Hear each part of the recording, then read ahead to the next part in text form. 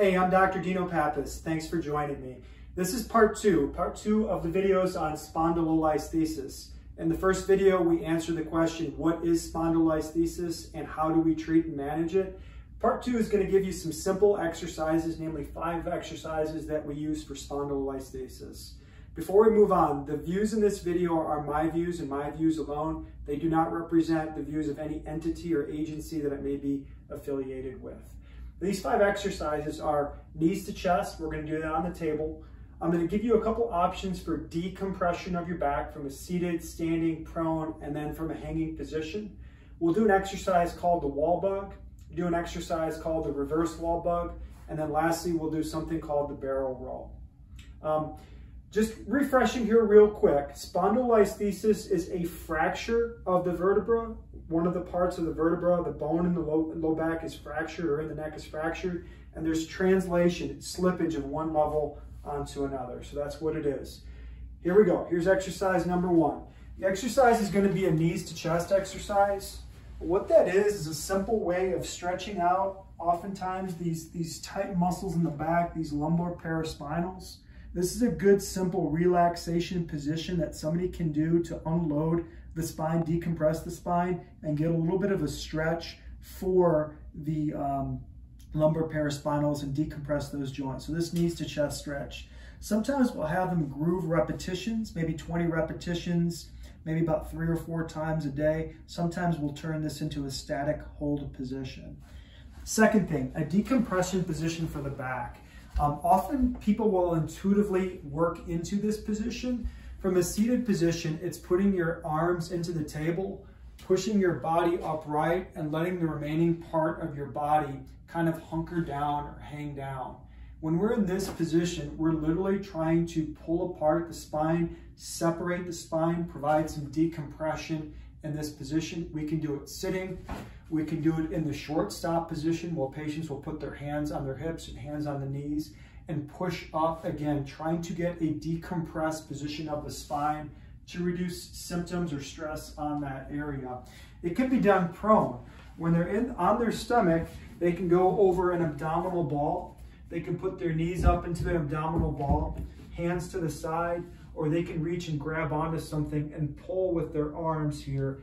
And the goal of it is to create some opening of those joints of the spine. These joints often get aggravated or irritated in the spondylolisthesis. If you have a bar, like you go to a park, or you have a pull-up bar at home, you can also accomplish some decompression by hanging from the bar and letting your legs kind of dangle. Again, this will try to open up or decompress those joints back here in the spine. One of the exercises I like is a good neutral exercise. It's called a wall bug. From this position here, patients will push their fists into the wall. They'll just push gently into the table with their spine.